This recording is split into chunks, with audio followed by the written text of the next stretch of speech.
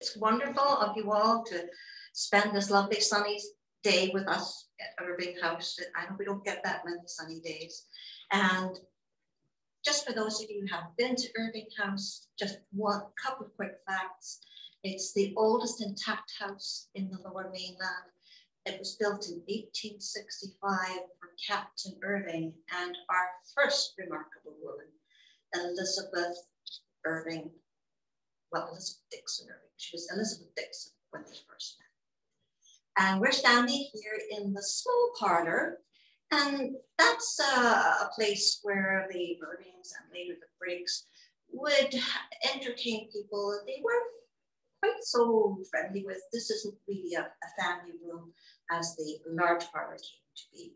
And it's full of wonderful treasures. I know that you can't see everything, but you know, we are open on Saturdays if you want to come and see it. I know I'm surrounded by photographs, and I probably wave my arms as I am wont to do, and you won't be able to see them. But we've got a little slideshow for you at the end so you can see some of the actual pictures. On to the story of Elizabeth Jane Dixon. I just automatically point to your picture. This over there on the wall. Now,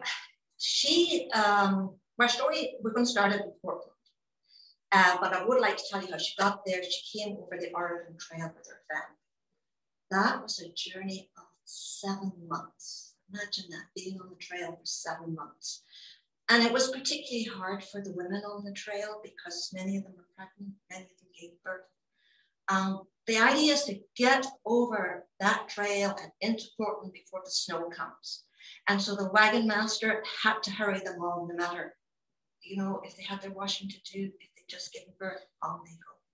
She arrives over the trail, and she comes into Portland, which is a huge city now, but there wasn't much there back then. But this is a big thing. It's people are being encouraged to come to Oregon.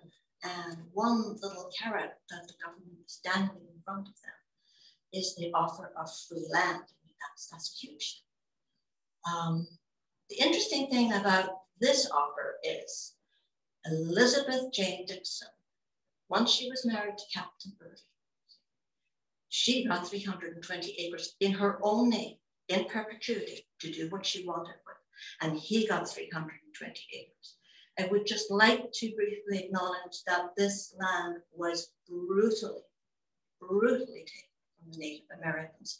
I've done a lot of research on various things. I'm Irish. I've had to do a lot of research in the famine, which is hard.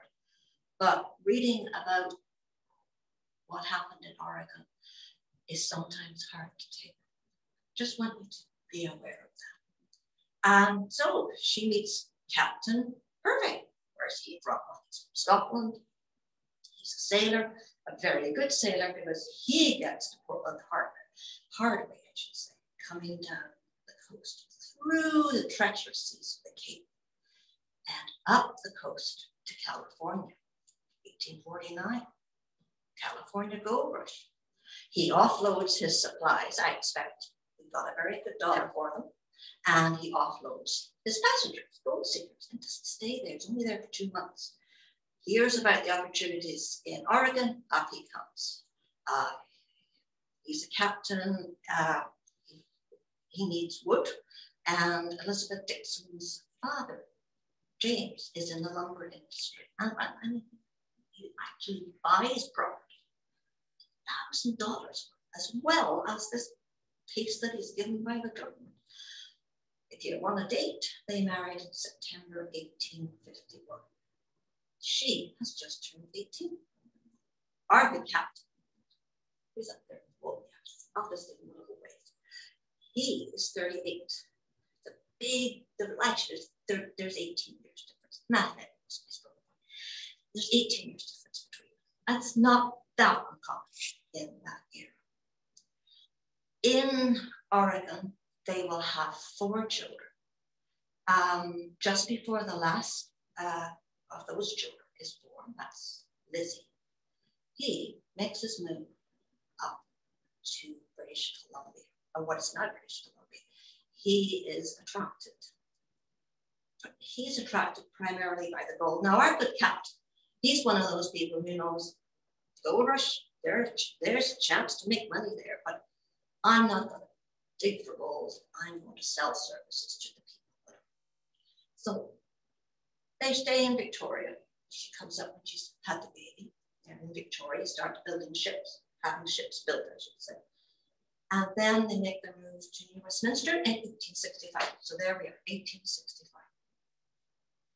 They had one more child in Victoria called Nellie. So now there's a family of 5 children.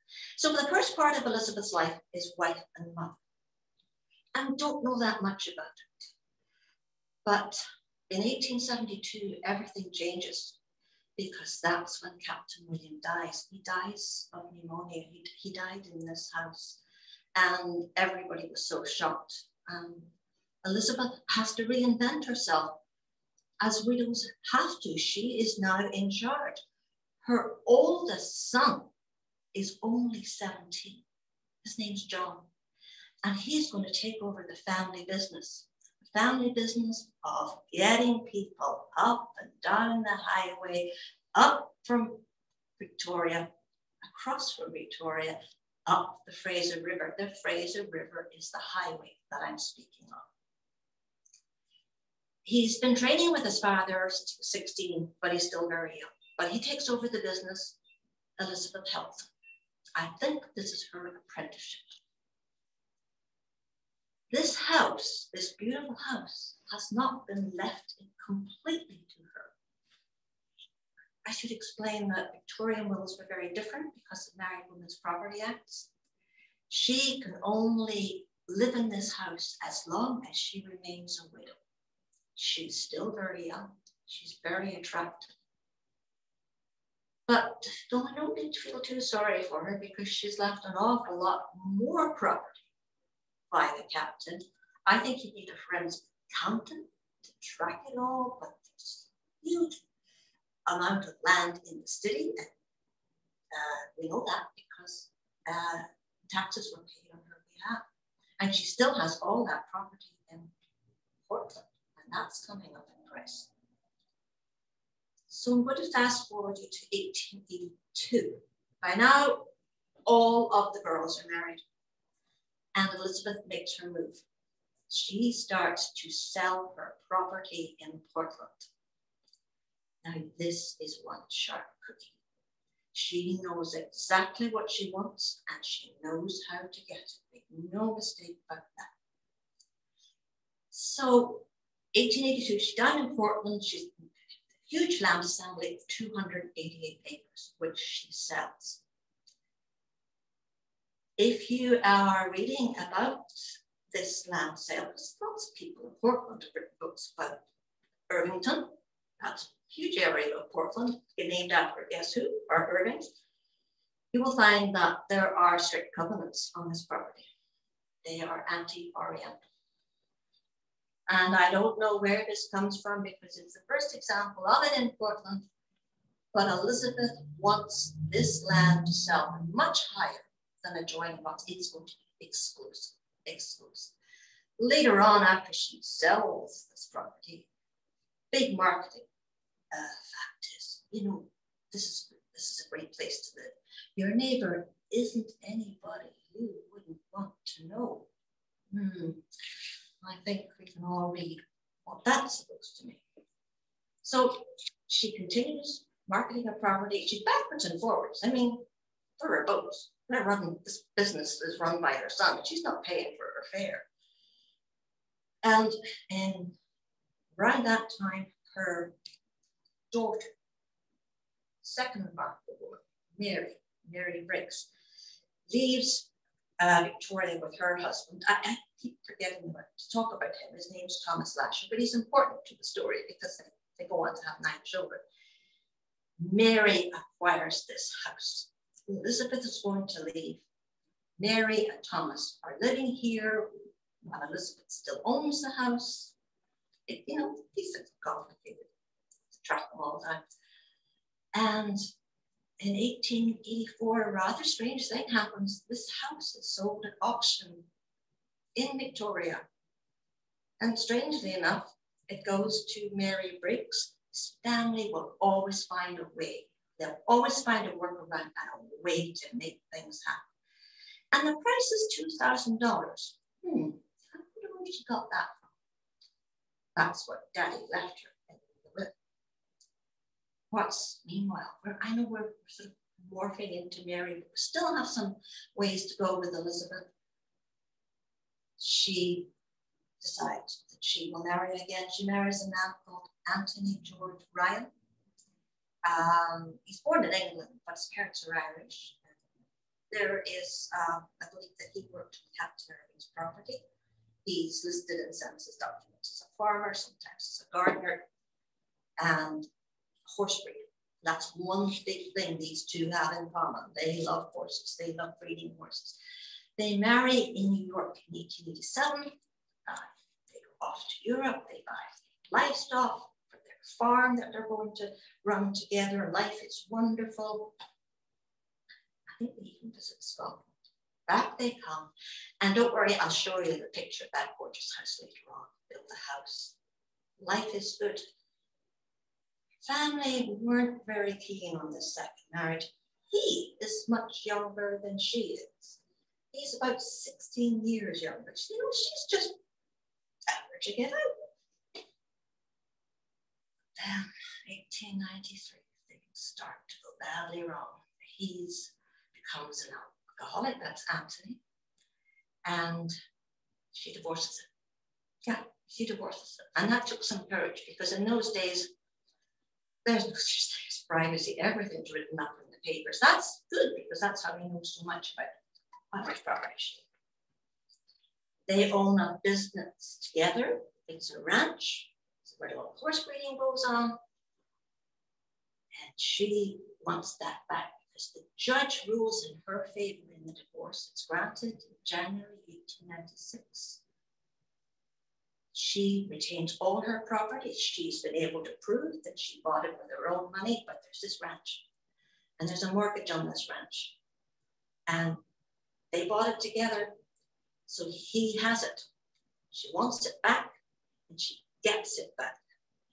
This woman, when she started selling properties, she put mortgages. She held the mortgage on the property, I should say. So if you default, she's going to take it back, and she does. So what she does is she goes to the judge and she says, you know, I'm paraphrasing here. My ex-husband Anthony, he's drinking himself to death. I think he should be appointed a public guardian. But he is. And eventually she gets that back. And she has a huge property in Portland where she runs a racetrack. It's not quite a thing for a lady to do in those years. It's sort of run at arm's length, but don't make any mistakes. She is the one in charge. So that's a little brief story of Elizabeth Jane. After she divorces Anthony, she moves in with her daughter Lizzie. That's her fourth child. And that house is still there in Portland. Very beautiful house. I've been in it. And if you ever want to go around on a walking tour of Irvington, I'm sure there are sources you can look up. I was lucky enough. I have a friend who lives there. He took me on the tour. Now, we're going to leave this beautiful small parlor that was decorated by Mary, and we're going to go into the large parlor. So if you'd like to follow me, I hope you're all still with me.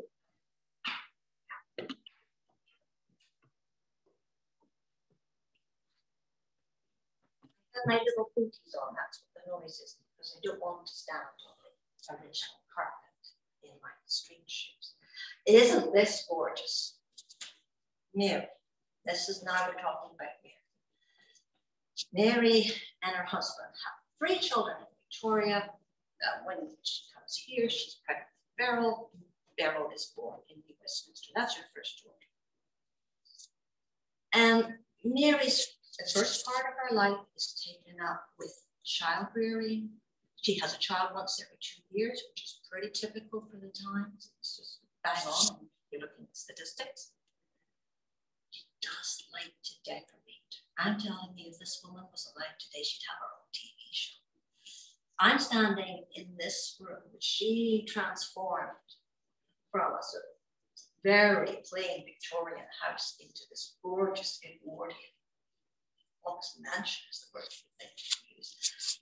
Beautiful French wallpaper on the walls. In the small parlor, she decorated that in 1887 too.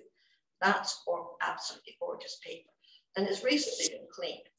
When I say recently, it's probably about 3 years since it's been cleaned, so it just sparkles. In this room, there's no original furniture, but the mirror is original.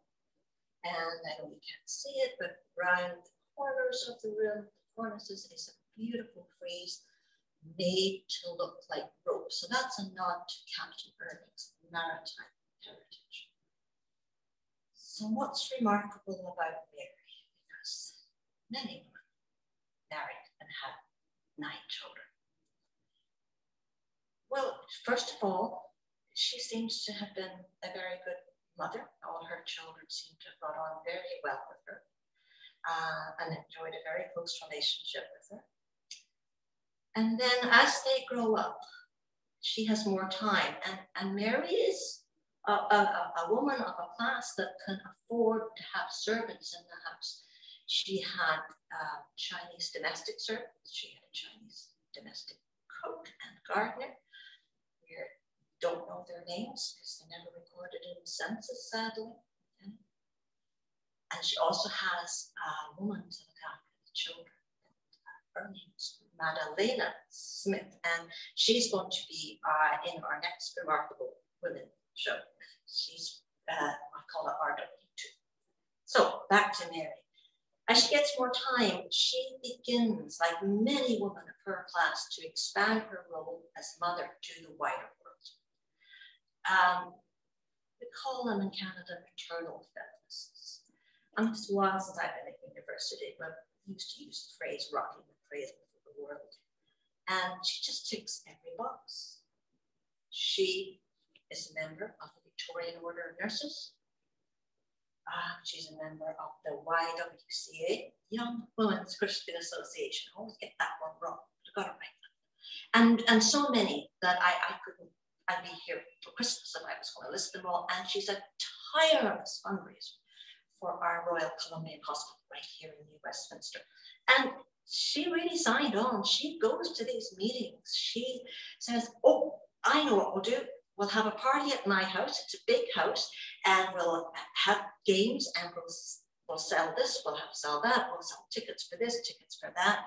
She supports the local orphanage by having what we call jam and butter tea, and always thinking about the wider implications. I just looked up the local council of women minutes for New Westminster, and I was astounded at the level of involvement. There's no police matron. Okay, you go down to the jail and you be the police matron. That's huge, because before that, the women who were brought in and arrested had to be searched by male guards, didn't have any privacy.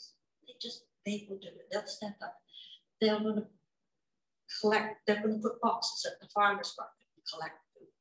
And you often find with these women, there's a personal connection to the organizations that they favor. And I certainly see that with Victorian Order of Nurses. They're district nurses, they're not hospital nurses. But Mary had tragedy in her life. Her daughter Beryl, who was born just after she moved to New Westminster, died of preeclampsia in childbirth, which was a terrible death in those days. And the baby died too.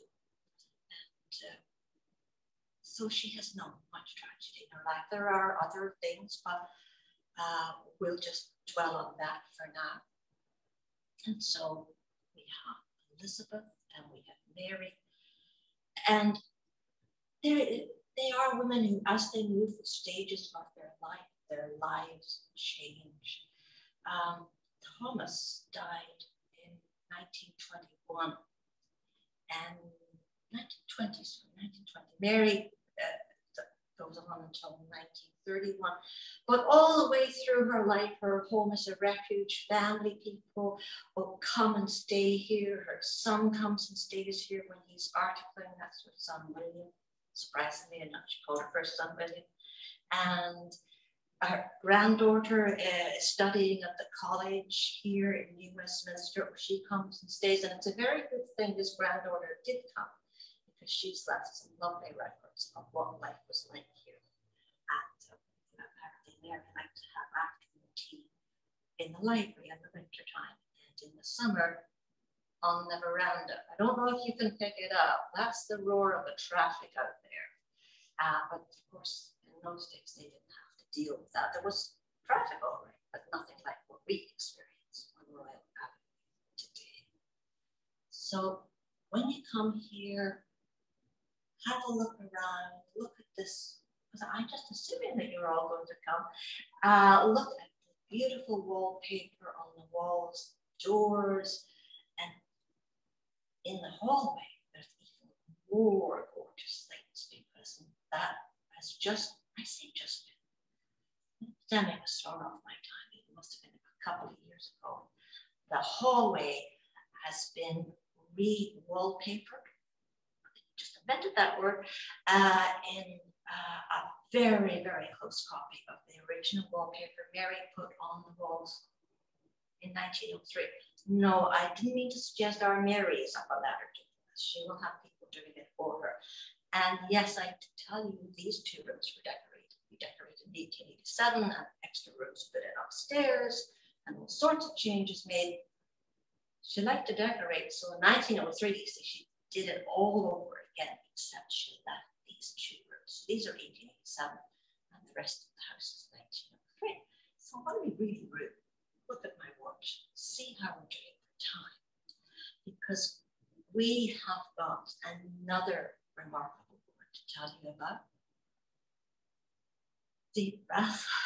She has been the most challenging one to find, and the easiest one to find. It's a contradiction in terms, but I wanted to find a real Mary Aline. Mary Aline, our third remarkable woman, is Elizabeth's granddaughter. Remember I said she had 5 children. Let's see if I can get them in order. Right. Mary, John, the one who runs the business, he was incidentally born at sea. Widow one there. And the next daughter, the third child, second daughter, Susan. And Susan married at Steamboat then. That's what they called them, Steamboat then. And they lived for quite some time in Vancouver. We'll see a picture of their house when we go downstairs. I hope you're with me. I know it's a lot. I'm sort of giving out facts and figures.